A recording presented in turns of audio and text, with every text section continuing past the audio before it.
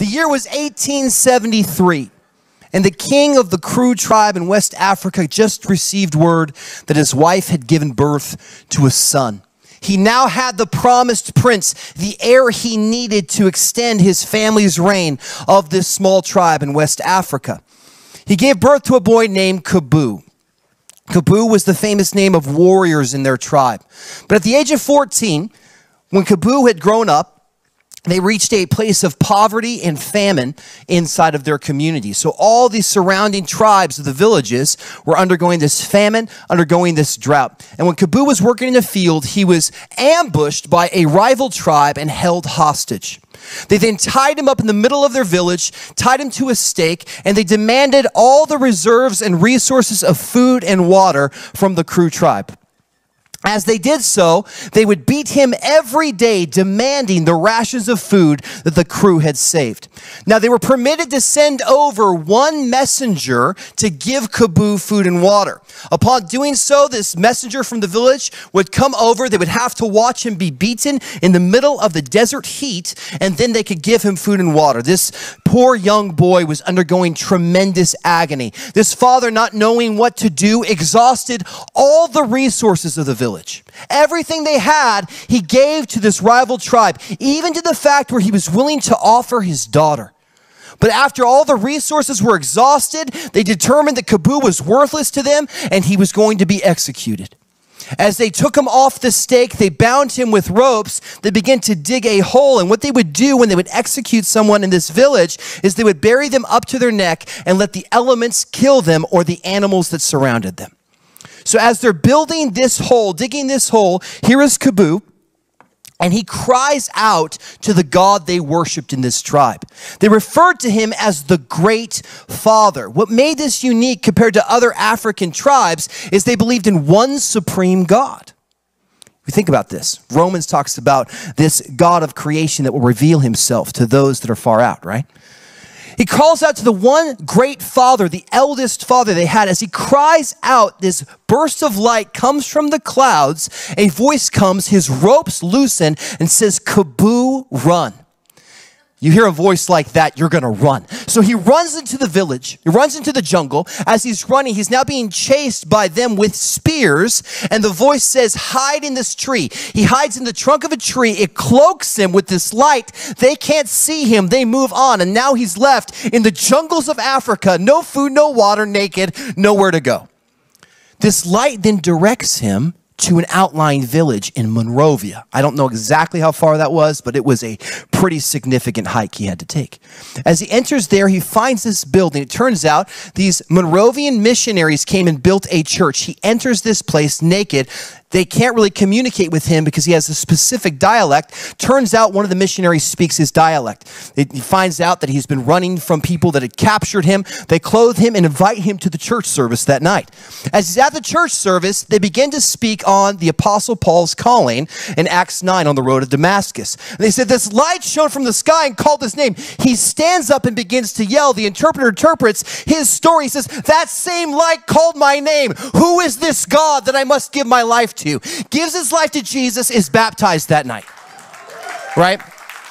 At 14, he says, I want to learn. Well, the only way they could teach him the Bible is if they teach him English. That's all they had. So every day he's working with the teacher of the village, learning English through the Bible. Every night he would commit time, he said, to talk to my Father.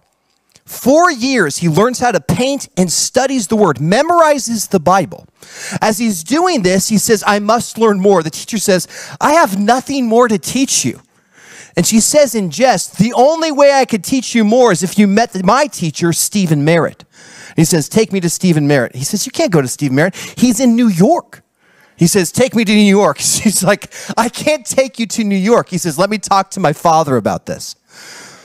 Goes home that night. Wakes up the next morning with a packed bag and says, goodbye, I'm off to New York. She says, what do you mean? She said, my father said to go to the port and he'll take me on a boat there.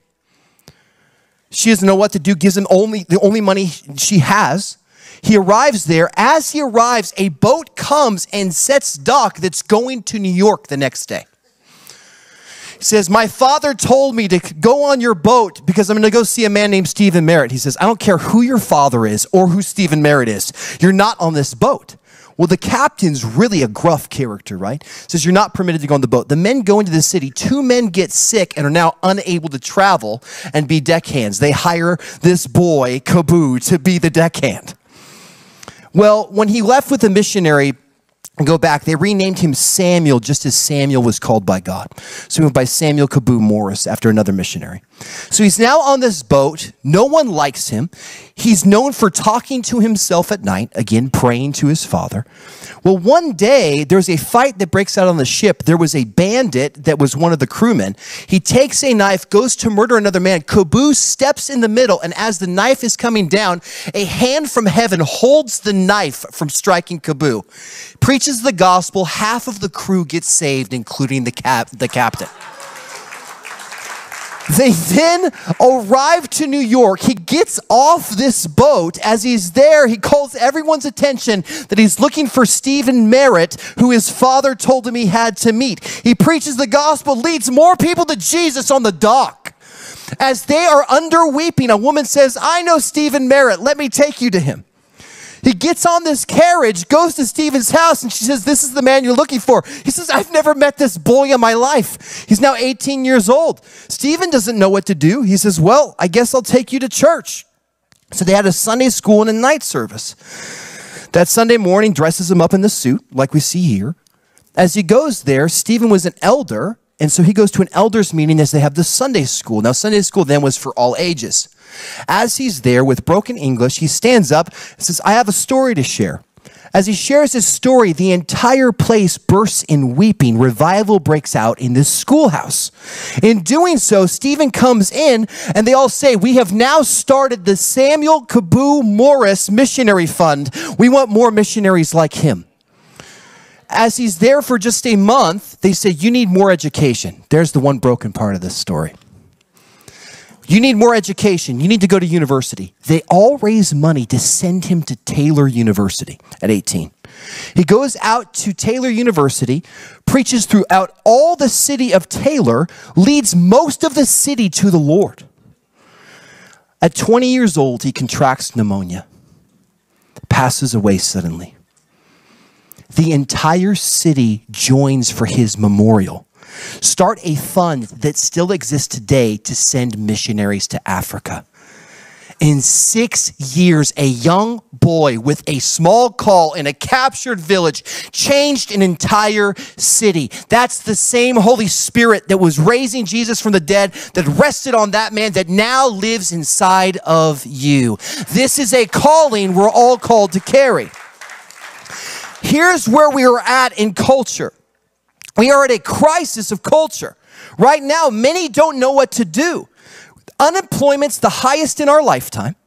We then have many that are losing their jobs just trying to preserve their personal freedoms and religious rights. And now they're being forced into firings, not knowing what to do, and it's had many questioning their calling.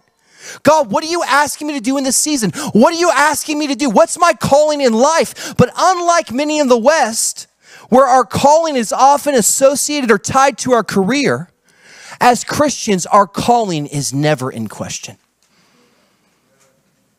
They can't fire you from your calling in Christ. You don't need a religious exemption to keep your calling in Jesus. And so when you stand in this place, we have to recognize we are called for a specific purpose that Jesus has formed for you when you were in your mother's womb. Now, this word calling is the Greek word kaleo, which means to summon by name. I think of that young boy as he was there with those ropes tying him, where God called him. You say, well, if I had a call like Kaboo, then maybe I'd follow Jesus. Listen, he was in slavery for 3 months. I choose this path. Let me just be honest with you. It means to summon or call by name. It means that you're the recipient of a gift. Now, for many of us, we wonder, God, what's my calling? What am I called to? How do I do this? And this is where we have to understand. We're starting from the wrong premise. And we're waiting for this calling to magically arrive. But what if we're asking for an answer to a question the Bible already answers? What if we're asking a question looking for an answer, the Bible already answers. See, this calling is given to us the moment you enter into covenant with Jesus. Romans chapter 1, verse 6. You who were called to belong to Jesus Christ. The problem with our language is we just kind of run over these verses as generic, especially when you've been conditioned in church. This phrase right here that Paul is writing is a covenantal sentence. It's marital language. He says, I've called you to belong. You've been called to belong to Jesus. 1 Corinthians chapter 1, verse 9. God is faithful by whom he called you into fellowship with his Son. This is the word koinonia. He's called you into the household of God. Now, here's what's unique about the Eastern culture. When you were welcomed into someone's house, they were responsible for your safety and provision. You have been called into fellowship with Jesus. You've been called into koinonia with Jesus. And if that's not enough, 1 John chapter 3, verse 1, see what kind of love the Father has given us that we should be called children of God. You not only are called into marital belonging relationship, you're not only called into protection and provision covenant, you are called his children. And you're not just a kid of a poor dad, you're the child of a king. That's a big, significant detail there, church. And when you're called as a child of the king, it means you have rights to his inheritance. And Ephesians 1 says you've been given this inheritance in the Holy Spirit. You have access at your disposal, all the gifts, the same Spirit that Jesus walked in, the same Spirit that young boy Kaboo walked in. You have access to these things. And the question is not what is my calling? I think it's better portrayed as this. It's what is my assignment? See, we get these things convoluted. Our language is limited. But we have to understand the biblical paradigm is this. You are called when you say yes to covenant with Jesus. The next question is, what are you assigning me to? Your calling is fixed. Your assignment is fluid. Your calling is set in stone. You've been called into covenantal relationship. You've been called into his household. You've been called as his child. And from that position, you're constantly asking, what is my next assignment? Because what we have this illusion in the Western world is that our calling is always in jeopardy. Your calling is always at risk. It's never at risk in Jesus. It's fixed. It says this in 1 Corinthians chapter 7. Only let each person live the life unto the Lord that he has assigned them and to which he has called you to. The question in this season is, God, what is my assignment? Some assignments are longer, some assignments are shorter. And what I've noticed is the moment that recall didn't go the way for many people, it felt like their assignment and their calling was in jeopardy. And I saw many people sell their homes, leverage all their debt to get out of a state, trying to escape a government that is over all the land. It's an illusion if you think the Antichrist spirit is just confined to California and New York. We are called citizens of a kingdom that is greater than America. We are called citizens of a kingdom that is in heaven, and we are seated with Christ in heavenly places. Maybe it's time for you to stop judging Newsom and pray for Newsom and his wife, that he's haunted in the dreams by Jesus, that he hears the fear of the Lord. That's our calling as a church. You think Paul was nervous because of Nero? Come on. We have to recognize that when Jesus was around, there was crucifixes lining the aisleways. They didn't invent it for Jesus. They invented it for insurrectionists. But we serve one who conquered the grave and gave confidence. What is your assignment? Not what's your zip code supposed to be. It's the wrong premise, church. Where is he calling you to? He can do this. And what we're going to notice is in 1 Samuel 16, this is one of the most pivotal passages in all of the Old Testament. It hinges on this moment. This is a hinge of history. And there's one element we focus on and we miss the other components. the anointing of David would never take place if Samuel didn't say yes. And in 1 Samuel 16, Yahweh gives an exhortation that seems insensitive. And here's what I want to warn you with. Grief is not to be understated. Grief is a real emotion. It's something we have to go through. We deal in the premise of the fall. There's sin, sadness, and death. We get those things. But when you're undergoing grief, God comes in for, 2 Corinthians 1 as a comforter. This is key. And what we've noticed as we study, I'll probably be about 10 more minutes, buddy. You don't have to worry. Okay. He's following the rules. He knows the rules. Jesus comes in as our comforter in the midst of grief. Now, what we've noticed, psychologists have said, is that America is now in a complicated grief state as a nation. Before the pandemic took place, whatever you want to call that, approximately 65 million people suffered from what they call complicated grief. They now believe it could be nearly 50% of our population is living in complicated grief. Here's what's hard about complicated grief. You cannot pinpoint exactly what you're grieving. When you're in complicated grief, there's so many tragedies taking place, you can't pinpoint or execute what that thing is you're supposed to be grieving. That's what many are wrestling in this season. But here's what the enemy wants. He wants you to live in a state of suspended grief. He wants your grief state to be eternal, not temporal. That's not how God designed it. And outside of the covenant with Jesus, I can understand how that would feel hopeless. You have access to the comforter that is with you. It's not to stuff or ignore our grief, as my friend Mike Everson would say, but to offer our grief unto Jesus to bring healing. In 1 Samuel 15, we notice this. Saul has rejected God's covenant. He's broken the rules big time. And as a result, the kingdom's been torn from him. And Samuel doesn't know what to do. He's stuck. He's confused. He's unclear. And as he goes to Yahweh in prayer, the voice comes to him that he does not want to hear. When you're discouraged and you go to your secret place prayer time, right, and you're there, you want to hear how much Jesus loves you.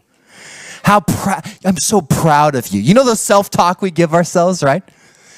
But what I love about our God is he tells us not what we want to hear, but need to hear.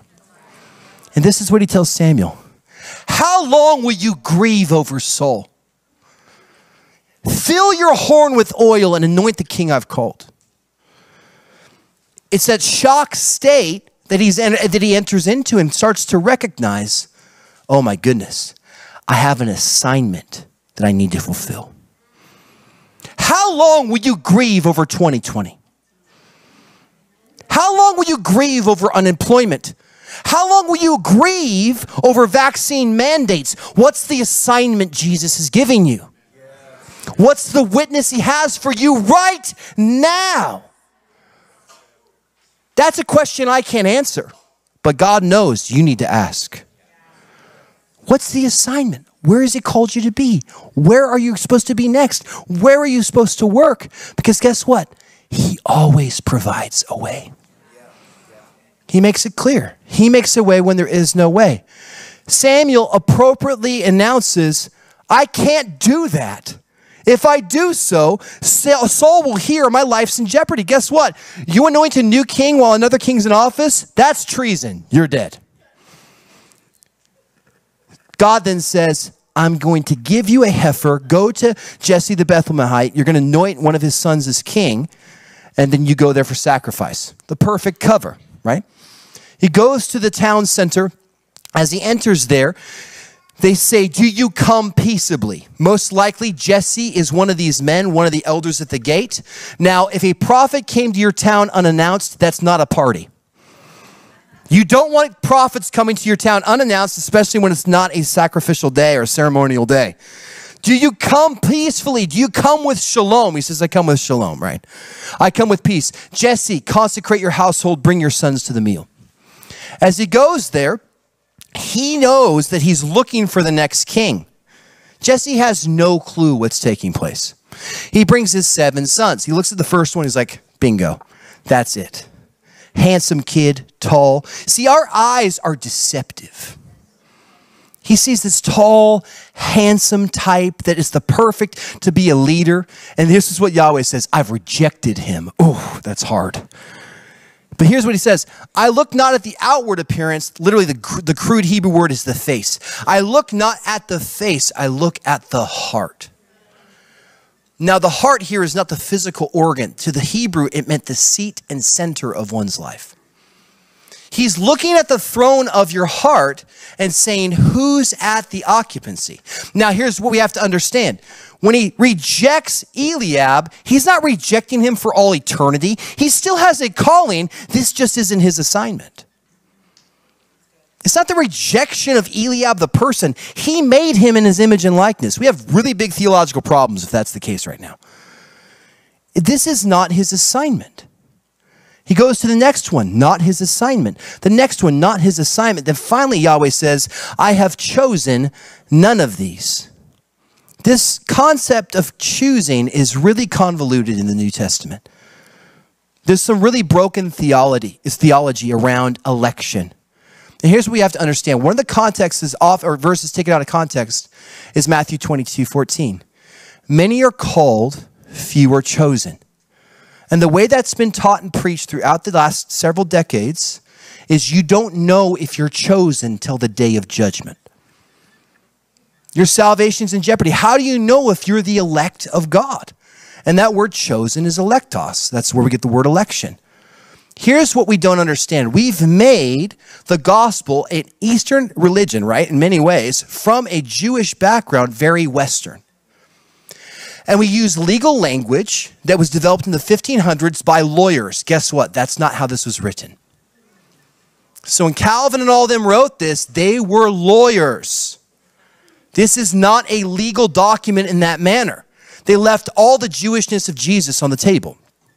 They disregarded it. Here's what we have to understand. Every time you see a word that causes curiosity and questioning, you have to ask, what's the context in the Old Testament? And every time we see choosing mentioned in the Old Testament in this context, it has to do with covenant. So what does he do? He chooses Abraham as his heir. He then chooses Abraham's offspring. He chooses Jacob. All this has to do with those he's chosen for covenant. And what's the context of Matthew 22? A wedding ceremony. What's the main context of a wedding ceremony? Covenant. He's calling many to the covenantal marriage ceremony.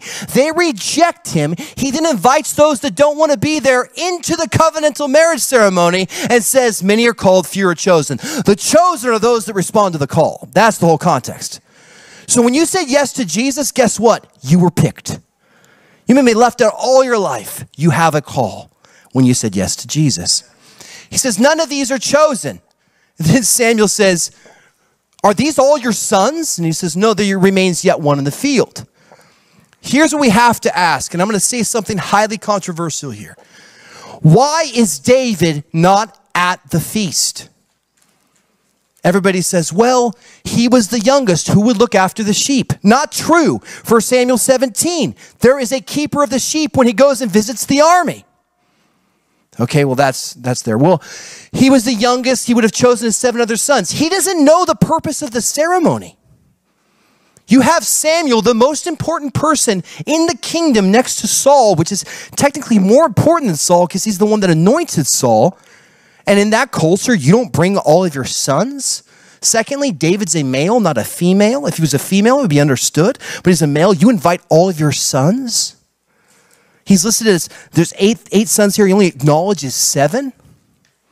Here's why I believe David was not invited to the ceremony. David was an illegitimate son. David was an illegitimate son. What's your proof? A lot of rabbis, most Jewish culture believe that David, pardon the term, was a bastard. That's the context. Why do we know this? Out of all the kings, he's the only one without his mother mentioned. He wasn't invited to a feast with the big dog of the nation. And then the writer of Samuel changes 7 sons to 8 sons by the next chapter.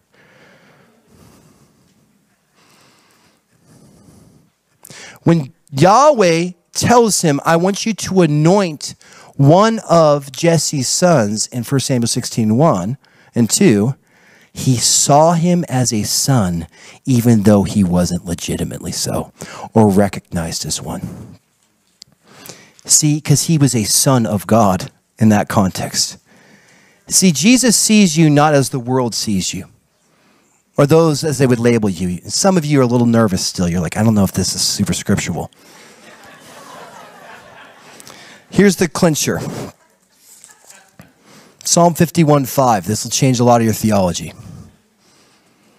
Behold, I was brought forth in iniquity, and in sin did my mother conceive me.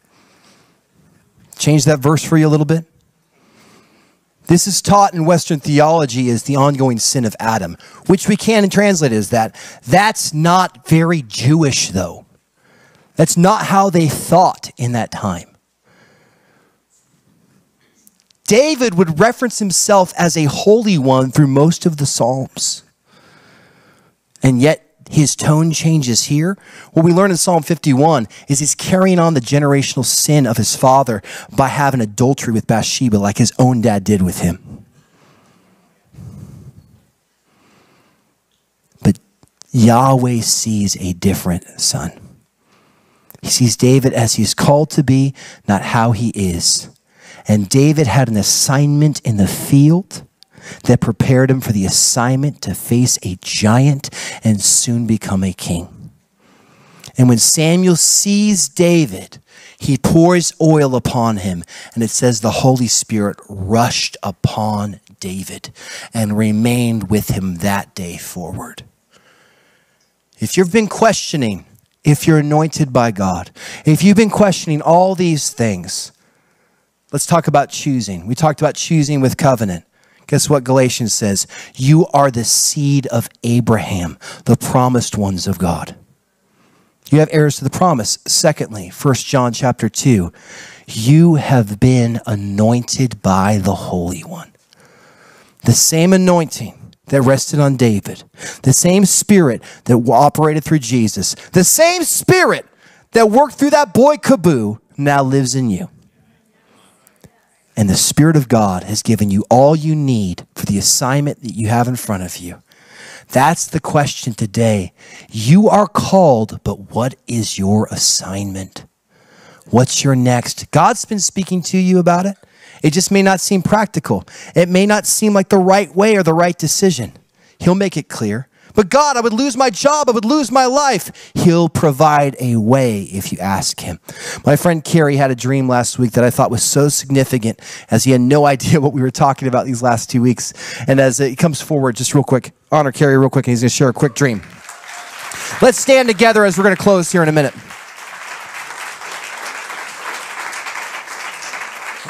What's up, Rock fam?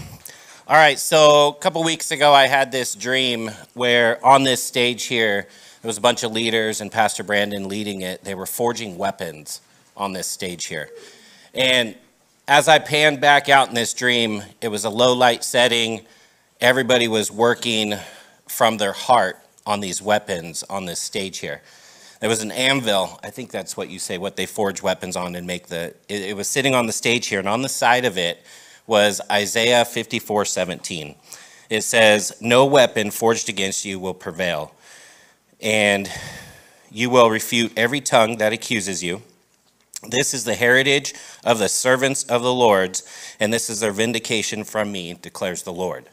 So as I thought about this dream, I started praying into it more like, God, why did you make this so clear to me? Like, what's the relevance of this? And he started telling me that there's a war, not only in our church, but in our city, in our nations, and we're called to pray. So he said, first in that dream, he says, pray for your pastors. So I was like, easy, do that all the time. So about a week later, he gives me another dream, and the weapons are complete. The building's lit so bright and so beautiful in here. And the leaders are on this stage and the congregation is lined up. And Pastor Brandon is handing weapons to each person that walks up. And they're coming down. And as I'm watching this happen, it's just such a beautiful sight. I look over, and Jesus is sitting on the steps right over here. And he's got such joy on his face, and his hand is up. And he's praying in tongues over everybody that's receiving these weapons. So as I thought, like, God, are we going to war, like, physically? I was like, I don't know if that's the right thing to do here. And so he says, no, my son. He said, these swords are not physical swords. These swords are the gifts that I've given everybody to use in your city, in your nation, to pray. So what God is asking is for each of us to find in our hearts, what is that gift that I have given you, and how are you going to use it in these times right now? That's a dream. Put your hand on the shoulder of the person next to you right now. The Holy Spirit's going to release things in this house. Holy Spirit, we thank you that you've equipped us for the task at hand. We thank you that you've called us for such a time as this. Just as you did Esther, you called her out, prepared her to be a voice to her nation. God, I thank you that you've prepared many in this house to speak truth in love. And sometimes it may sound like it's not love, but it's love. And so, Father, we declare, give us the weapons that are needed. Holy Spirit, rush upon us, equip us for this moment right now. My brother Ken Burks, real quick.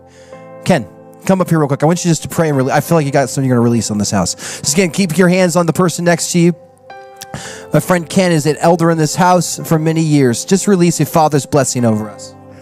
Amen. Lord God, we just come before you tonight, this afternoon, and we just pray, Lord, for each and every person here, God, that the gift that you have bestowed on them, Lord, would just rise up within each and every person, Lord. God, that we would all know that assignment that you have given to us, and we would not only know it, but we would put it to use, and we would walk in it, and we would be faithful with it, Lord God. And so we just release your blessing over this house today, God, knowing that you are able to do whatever you have given us to do. You can do it in our lives because we rely upon your precious Holy Spirit, we pray. In Jesus' name, amen.